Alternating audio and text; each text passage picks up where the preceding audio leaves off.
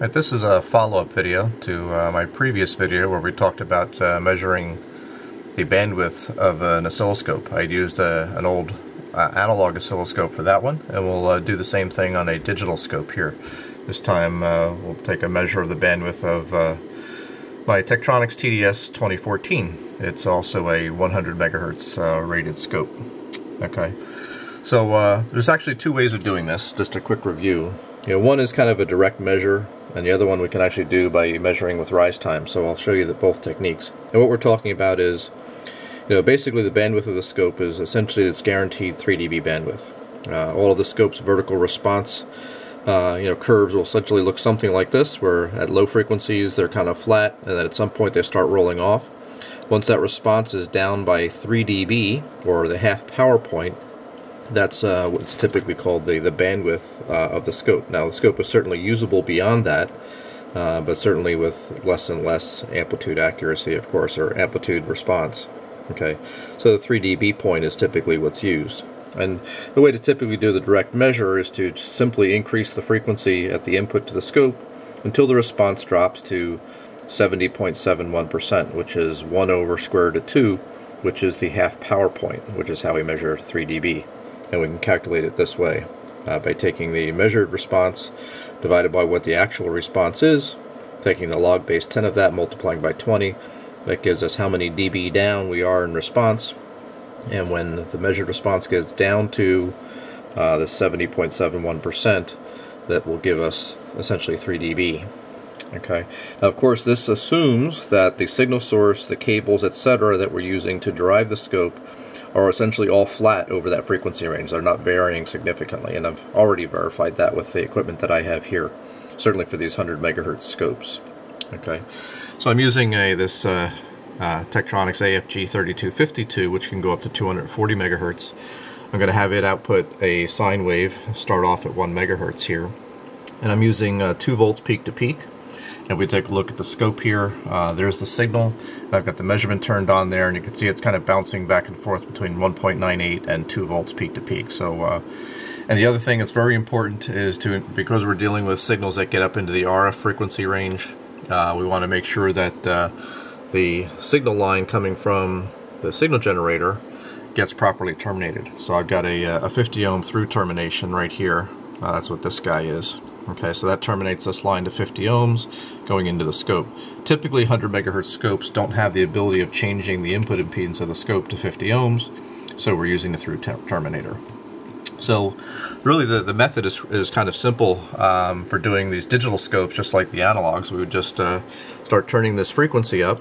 Okay, now as I turn it up, you'll notice that the waveform is kind of doing some, kind of undulating there. That's because I've got the acquisition mode set up here to averaging, and I'm doing that to kind of get rid of any of the noise that's on there and stabilize my response a little bit. So the other thing you want to be careful of, especially when you start cranking the frequency up here, is to start increasing your horizontal time scale to keep a couple of visible waveforms on here. The problem is if you go too high in frequency, if you've got the sweep speed set too low, the sample rate may not be high enough on the scope, and you'll start aliasing the signal. So by keeping the sweep speed up and keeping a recognizable signal as we crank the frequency up here, you'll kind of ensure that you don't do any aliasing. So let's kind of crank this up to, let's go up to, see where we are at 50 megahertz, so at half of the rated bandwidth. So half of the rated bandwidth, there's my signal, and I'm measuring 1.78 volts. So remember, we're putting in 2 volts peak to peak. Okay, we could run a quick calculation here on the calculator. Say 1.78 divided by 2, okay, and we take the 10 base log of that times 20, and that says that I'm down 1 dB. So at half of the rated bandwidth of this scope, 100 megahertz, the response is down by 1 dB. Okay, so we can kind of see where we are. So let's keep going up. Let's go up to the 100 megahertz rating of the scope here. Okay, and so I'll crank that up to 100 megahertz right there. And now let's take a look at what we've got on the scope. Okay, so there's my signal, and if we measure it, it's 1.6, it's bouncing between 1.60 and 1.62, so let's call it 1.61. Okay, now let's do that same calculation here. 1.61 divided by 2, and take the 10 base log of that times 20. So that means we're down 1.88, about 1.9 dB down. So the scope is rated to 100 megahertz to be, not down, 3 dB or less down at 100 megahertz, and we're only down 1.9 dB. So I've certainly met the 100 megahertz bandwidth limitation. Let's go until we actually get to the 3 dB bandwidth. Let's see what it is. And that measurement would be this will be at 1.41 volts. So I'm just going to keep increasing the frequency. You can kind of see that happening here. I'm going to do that until I get to about 1.4, 1.41. So let's crank up a little bit more. So about 1.42 there. And let's go up one more click here. Bounce about 1.42, 1.40. So it's bouncing between 1.42 and 1.40. I would call that's probably a good measure of the 3 dB bandwidth. And we take a look at the frequency, and I'm at 131 megahertz. Okay, so this 100 megahertz scope actually has got a 3 dB bandwidth of 131 megahertz. So that's making the measurement using kind of the direct measurement technique. Okay, just by putting in a signal source and measuring it until it goes down. Now, another way to kind of look at and estimate the bandwidth of the scope is to measure the scope's rise time. Okay, now in order to do this, we also have to make some assumptions. We either have to put in an extremely fast digital edge, okay, really, really fast, or at least know how fast that is, and it should ideally be faster, significantly faster than the rise time of the scope. And we'll use this, and assuming that the scope has got a kind of a simple Gaussian type of response, this equation basically holds in terms of estimating bandwidth from rise time. So if you take the factor of 0.35 divided by the actual measured rise time, that'll give you an estimate of the 3 dB bandwidth. Of course, again, this assumes kind of a given response, a simple single pole roll-off type of response, which may or may not be true for the scope you're using. So use this with care. It's really just good as an estimate. Okay, and now, if you don't have access to an extremely fast rising edge to go make this measurement, the fact is that you're probably going to have a rise time that's going to be somewhere in the same neighborhood as the scope. So how do you account for that?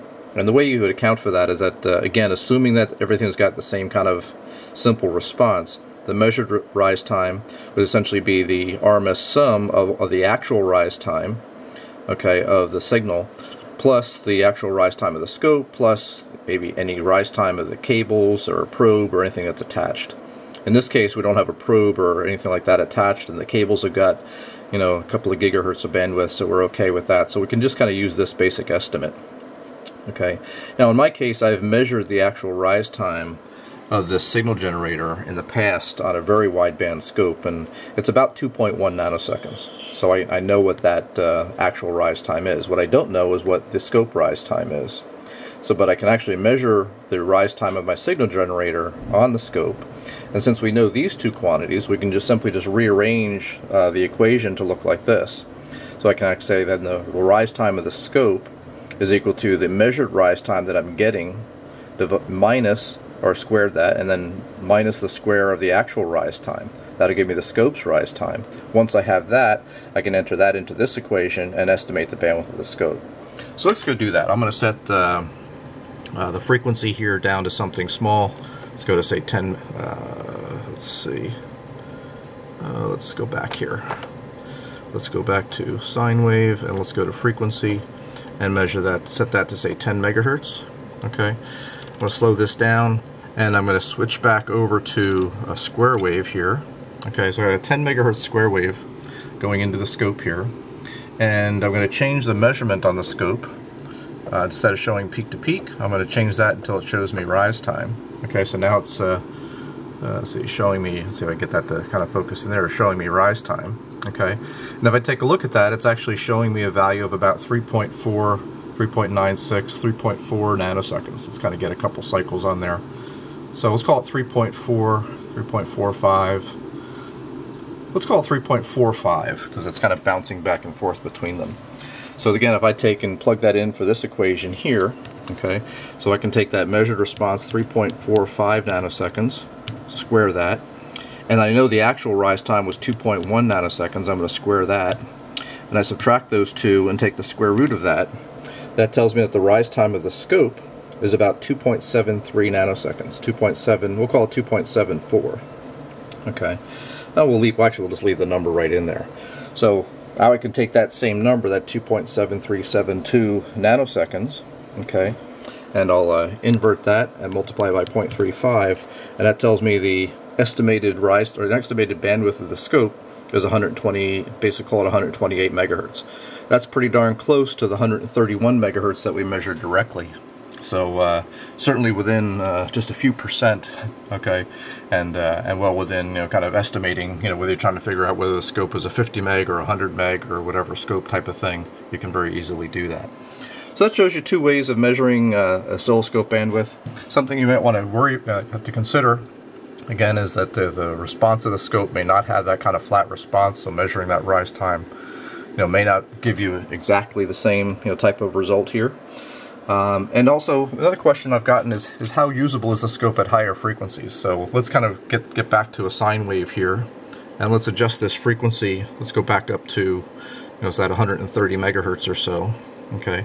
And so I can actually see I've got a usable signal there. Of course, it's down, in that case, it's down about 3 dB.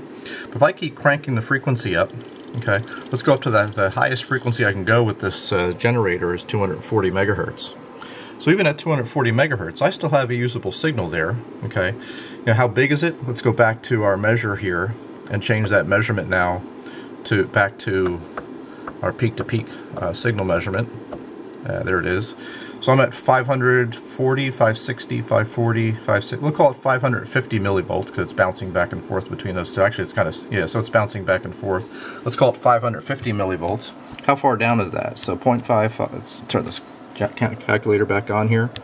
550 millivolts divided by the 2000 millivolts, which was my input signal, and I take the log of that times 20. So I'm down about 11 dB. So it's 10 to 11 dB down, even at 240 megahertz, which is almost 2.5 times the rated bandwidth of the scope. So so this scope, you certainly still use it to look at see if a signal is there, at that bandwidth. One thing that you may find is not all scopes will behave as nicely as this one does. Sometimes maybe the trigger circuits might start giving up the ghost and they won't trigger reliably on a signal that is well beyond the bandwidth of the scope. Again, it's going to depend a lot on the particular scope that you're measuring.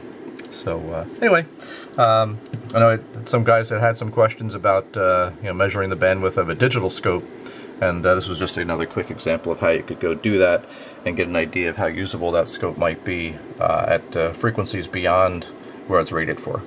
I hope you enjoyed, and again, any questions you have, feel free to let me know. Thank you very much.